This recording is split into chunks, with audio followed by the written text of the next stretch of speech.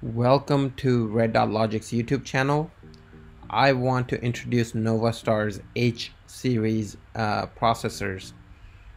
H series processors are new line of processors that Novastar is coming out with. I have my hands on a demo and I cannot wait to introduce you guys to it. H series video processors are specially designed for fine pixel pitch products which require a lot more input outputs, especially for corporate environment, for permanent installs as well as festivals. It mixes together video splicing and sending cards all into one unit with a super high reliability. Using industry standards, they've managed to get a modular design with the FPGA architecture. Extremely low latency, very stable operation, real 4K inputs using RGB 444 color processing. There is absolutely zero frame rate loss on this, and there is also zero grayscale loss. It uses 10-bit input as well as 10-bit output. It also uses HDR and a 3D technology as well. It virtually solves all of our dynamic tearing problems that our industry has been having for generations. Multiple 4K processors onto one screen, we have seen those tears, and this will fix that problem because, get this, one H9 unit can handle up to 52 million pixels on the output side. That is correct, 52 million pixels is 80 Ethernet outputs to go to your LED screen. And you can use virtually any input signals, everything from composite, VGA, SDI, DVI, HDMI, single link, dual link DVIs. Then you got HDMI 1.3, 1.4 and HDMI 2.0 as well as DisplayPort 1.2, which covers everything from SD all the way up to 4K at 60. It has super low latency on it. It's visibly seamless on the actual LED screen signals. High quality video output. Also has a gen lock and a network control. Now without further ado, let's jump into it and I'll introduce all the models to you guys. So the first model we're going to look at is H2. H2 can handle up to 20.8 million pixels. That's correct, 20.8 million pixels, and this is the smallest one in the series. So now when we look at the back plane, you can see you can add 2 4K output cards, you can add 3 input cards, each card capable of 4K. Next one up in the series is H5 that can handle up to 31.2 million pixels. This model can handle up to 3 output cards on a 4K LED screen as well as the multi-viewer card, and you have 10 input cards. Each input card is again capable up to 4K at 60. And the biggest one out of all of them is model H9, which can handle up to 52 million pixels, which has 10 input card slots as well as 5 output card slots plus the MVR card, multi-viewer card. Has 2 power supplies and everything else that you can possibly want for a permanent install screen. Now let's take a look at our input card options. We have a DVI input cards which are single link as well as dual link. Then you have HDMI 1.3 card and 1.4 combined with that.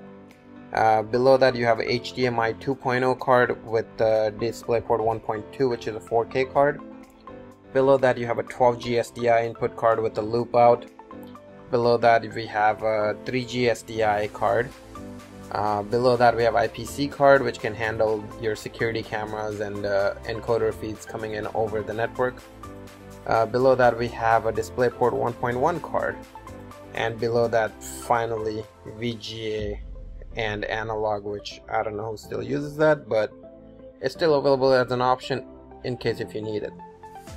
Looking at our output cards, each output card can have up to 16 Ethernet output RJ45 outputs with the 2 optical outputs right next to it. There's also multi-viewer card, as you can see below that, with the 2 Ethernet inputs. And the multi-viewer goes over network to your web browser. with the HDMI 1.3 output as well. You have a gen lock, Ethernet for communications, 2 USB ports for backup and software updates, RS-232 on the COM, and then dual power supply system. And of course there's a power switch in the back as well. As you can see, I have one control system being detected, and the other devices there's one, so we can take a look right here what we got in the other devices. And you can see there is a HMVR card, which is a multi-viewer card which also uses Ethernet port on your network to transmit the Ethernet to transmit the feeds of all the sources over internet or over your local network to your software. We'll go ahead and take a look at that soon, but let's go ahead and go into our screen configuration and take a look at the major changes right here. So right here on this page, if you look at it, there's a hot backup verification. You can verify that, and then there is a set working mode. Set working mode, if you click on that, you get this little pop-up window, and you can set, so there's 4 sending cards right now that are on my H9, and I'm gonna go ahead and show you. If you wanted to set that as a backup, you would just select 1 or 2 or many, whatever you need to do to set them primary or backup, or copy straight from here. I'm not gonna do that right now. I only have one small LED screen connected right now to port 1 right here, so, and I went ahead and mapped it out as I would with any other Novastar screen. Send it to hardware, click OK, save, and you're good to go. So the only thing that has changed on this end is how you set up your backups. As soon as we're done with this, I'm going to go ahead and take you guys on their newest web GUI interface that they have for this processor, which I'm absolutely in love with. So here it is. You just type in literally an IP address of the processor, which is displayed on the front screen. If you don't know, you can always go ahead and search it. You have to be on the same network, obviously, to communicate on anything. It does have a USB connection as well, which only works for the software Nova LCT. It does not work for this GUI, so you would absolutely need to have a network interface. In this day and age, if you're not using network, I don't know what you're doing. So let's go in through right here on the welcome screen. Our default username and password is admin, and you can go ahead and change that through the settings here. But let's go ahead and take a look at our settings. So first up is EDID management, and you can see that all the sources that are connected are showing up green here. Anything that's not connected is grayed out. There's inputs and there's outputs. I have 4 output 4K cards in there, which are 16 ports of Ethernet on each one of them with 2 optical outputs. If you want to use the CVT 4Ks for the fiber extension system, you can use this straight out of this card. Another benefit that they've added on these cards is you can use the actual Ethernet output as primary, and you can set up fiber outputs as your backup, and you can use the CVT 4K to get a backup off of the same exact card, which is doubling up your capacity at this point. Let's take a look at the EDID management. Input output, you can change your EDIDs through a drop down menu or sliders right here. Change your refresh rate. You can click advanced if you really know what you're doing. If you have a good calculator, you can obviously go ahead and try this out for custom EDIDs, or you can import and export EDIDs as well here. The next up is IPC management. Now what the IPC management does is they have created the newest cards which take in Ethernet ports. Again, goes on your network. IPC is IP protocol for cameras usually, or encoders and decoders, which can also handle up to 4K at 60. It would be streaming off of a RTSP feed. If you're not familiar with that, if you've ever used a HDMI encoder or IP cameras, you would know what that is. Basically, it streams a video feed onto a website on the local network IP address website, and you can copy that IP link into here, and you can add in your security cameras or your sources coming from media servers or playback systems or ad servers. And that is a great new feature that's been added on this particular family of processors. Then you have user management, where you can do up to 2,000 users, and you can give them different permissions to do whatever you want them to do, or whatever you don't want them to do. You can take those permissions away. So they could be allowed to add sources or whatever, configure modules and stuff like that. But let's say if you don't want them to mess with EDID management, you can just take that out from that user. So you can do up to 2,000 users, which is a huge help, especially on a corporate networks and stuff, if you're using it in permanent installs.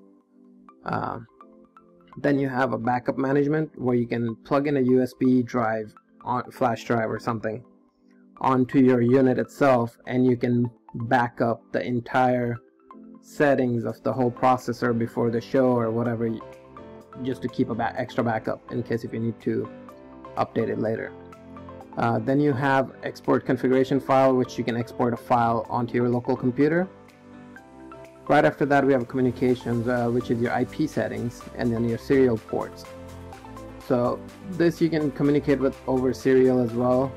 I'm not going to talk about that at all, since I feel like that's super outdated and nobody should be using that. However, if you're doing RS-232 feeds on the network, here's your settings. Then here's your firmware upgrade.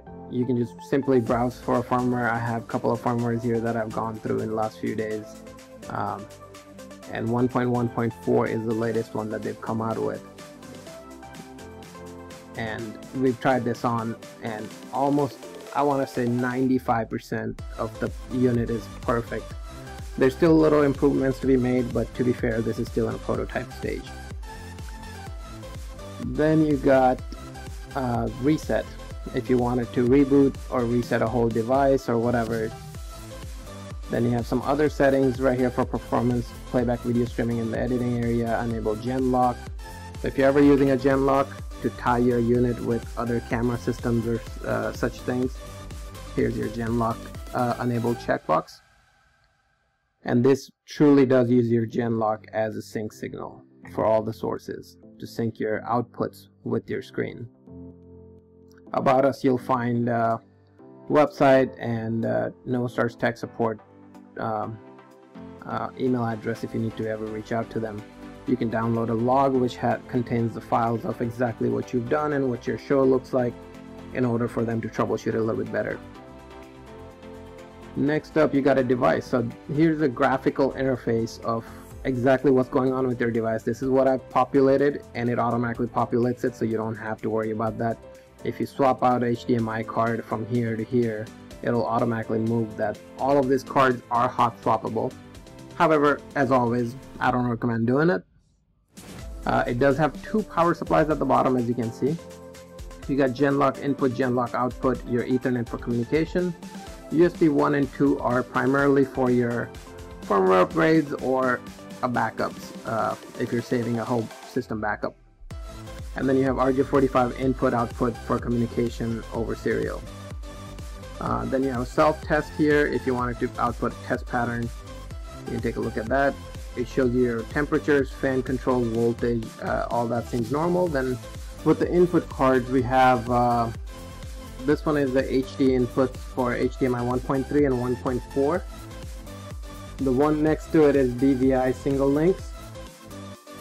The one next to that, you have HDMI 2.0 with the DisplayPort 1.2. So both of these are capable of doing 4K at 60. And you can decide to use either or. Right next to that, I have an IPC card, which is the one for security cameras as well as encoder feeds coming in. Then I have a few empty slots. I do not have SDI card yet. It should be available soon. So on the output ports, you have 11 through 20 that are your output ports.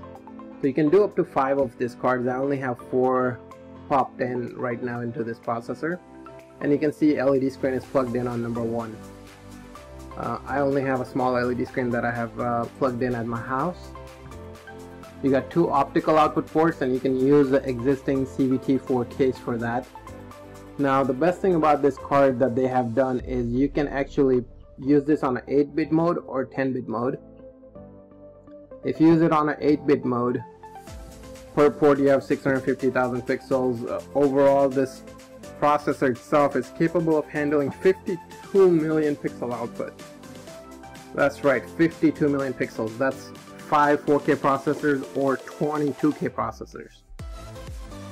And you can do backup, you can do primary off of the actual Cat5 outputs or RJ45 plugs outputs, and then the fiber output CVT 4K, you can use that as a backup, which is the newest feature that they've added on this particular processor. Then we're going to take a look at our multi-viewer page. So on the multi-viewer page right here, you have your screen outputs, you have your inputs coming in, and if you just do only view inputs with signal, you can see all of these inputs that are coming in with signal. And if you're using the input in here already in the multi-viewer, it's grayed out. But if you were to take it out of here, for example, if I was to just delete that off, you can see that one changed to color instead of black and white, which means now this one is available for you to drag and drop into any one of the other slots. Right now the screen 1 and screen 2 I don't have going anything out of it, so you won't be able to see it yet. Let's take a look at our programming. So on the programming page you have your presets. You can go up to almost, I want to say about 2,000 presets. That's correct, 2,000 presets is your limit. And your presets are right here. You can save your different layouts and stuff. Input signals, I'm going to go ahead and show you guys some stuff here. So we can just quickly drag and drop and you'll see the feed get populated with the live feed that's coming in. Obviously this is not going to show you 60 frames a second because this is streaming online or over the internet through the MVR card, and this is in the web browser. Remember, this is not an actual video monitor, so you are going to see some lags, you're going to see the signals break up, but it gives you a confidence monitor straight on a web browser, which is a huge improvement. And once you get it to manipulate the layers, you can literally just drag and drop, or you can actually type in the pixel offsets, pixel numbers, height, width, all through right here at the bottom corner. You can also do a layouts. So if I did a 2x2 layouts, I only have 3 sources in here right now, so you can see that just populated on its own, but you can go ahead and select the different sources for them. And I don't have IPC connection right now, so I'm not going to be able to give you the 4th signal, so I'll just drag a regular another one into there. So now with few of this, let me go ahead and start Arena here, which is the extended monitor that you're seeing on there. And I'll go ahead and do advanced. Save and close. I'm going to put a test card out so you guys can see the test card signal right there. And like I said, this is just a preview to show you exactly what's going on. This is not by any means a pixel perfect or a frame perfect visualization here that you're looking at. Now taking at the few good things here, so let's say if this is one of the presets that you like, you can go ahead and save this as a preset here, name it whatever you like. I'm going to leave it at preset 1, click OK. Then let's say if I deleted off one of these and I extended this layout all the way through,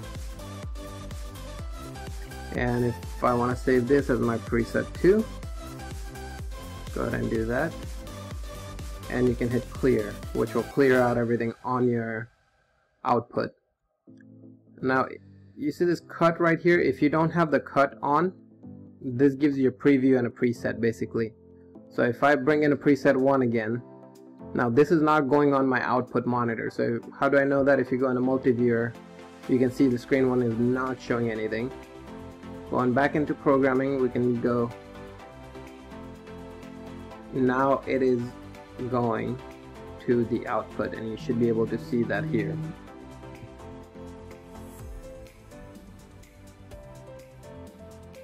And if we were to change to preset 2 on this one now, Let's see, preset 2, and you should be able to see that make a change. Sorry, I do have to click cut synchronously, and that basically takes that feed to the output. And you can see that right there. In the configuration page is where you have your output, so you can make multiple screens here. I've made 2 4K screens. I have 4 cards available, so there's 2 that are not being used, and you can see that by not being grayed out. And you can change the settings of those cards with the test pattern or whatever. So if you want to send out a test pattern to one of them, you just have to check enable output, and if you look at your multi-viewer, you should be able to see red now. Again, if you go back in here, select my screen 2 test pattern, and let's do a grid, scrolling grid on there. And I'm gonna play with a little bit of settings here to lower down the speed, lower down the stuff, so we can see that better on a multi-viewer output. And you can see that scrolling grid.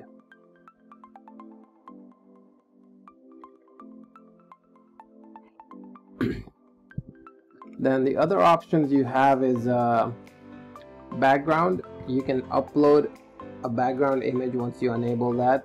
Then there's the OSD, on-screen display.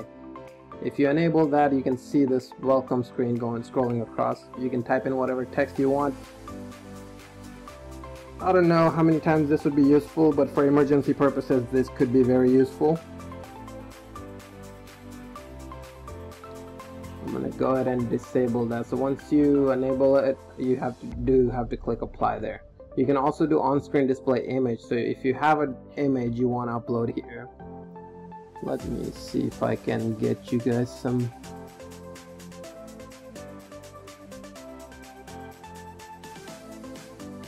Just any random image. I just pulled up something. So there you go.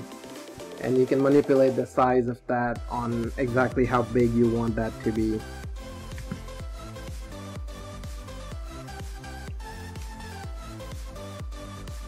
You can check the opacity on it as well. Again, not sure if this is useful, but for branding purposes maybe somebody would want to use that. Then you have a brightness control here for that output of that screen. So we have 2 screen displays going out. Each card, you have its own brightness control going out to the LED screens, which is very convenient. Then you have a freeze option, which would completely freeze up the interface here and on the LED screen. Even if it's a video coming in, it freezes that video. Then you have fade to black. Again, very useful for emergency purposes. If your system's crashed or if your media servers have crashed, you can always fade to black so nobody else can see that.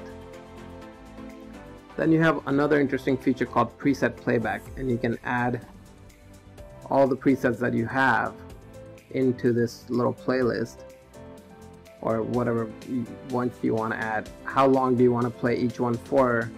Let's lower that down to 5 seconds, click OK. And now if I hit play on that, you can see it's gonna go from the 4 window to 3 window every 5 seconds on its own, and it's locked me out from changing anything on the program window there. So you can see that just changed up, and it will go back to 4 window again in a few seconds. So it stays on for about 5 seconds and then it keeps switching back and forth, as you can see. It's a great feature if you have a multiple camera feeds or something that you're trying to switch through, and if it's being used in the control room environment for security cameras or monitoring security cameras or stuff, it's perfect for that. You can create your own custom presets that way. And the signal inputs, obviously we already looked at this. Let me see if I'm missing anything. So if you wanted to do something on screen too, I'm just gonna bring this one up and go full screen. And that's what we're gonna see on the multi-viewer for the screen 2. Oh sorry, we do have a test pattern running which takes priority. So we can go ahead and disable the test pattern, and that should be working. There you go. So we got a source at screen 2. For multi-viewer, you can you have a bunch of little presets down here as well, or you can customize your own. If you're customizing it, I don't know, if you want to do 4x2 for example, it will just automatically go ahead and make its own little setup, and then you can just drag and drop the sources that you're using. So I have a 2-1 in use, 3-1 in use, and 4-1 in use. Again, if you don't know which ones you're using, you can always just click on that and it'll tell you which sources are coming through.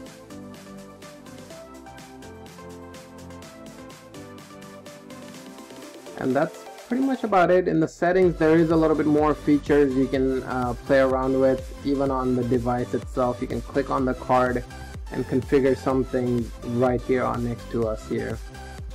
So if you wanted to change up certain things like single link to dual link and stuff like that, it's very useful if you want to switch from HDMI 2.0 to DisplayPort 1.2. There's a little checkbox right there. So there is lots and lots of features. This controller is filled with a lot of stuff. It's a great processor for the installs as well as the festivals. I know I'll be using it on many projects coming up. Hopefully once we get out of this pandemic, we can all get back to work. And that's it on this software side of things, guys.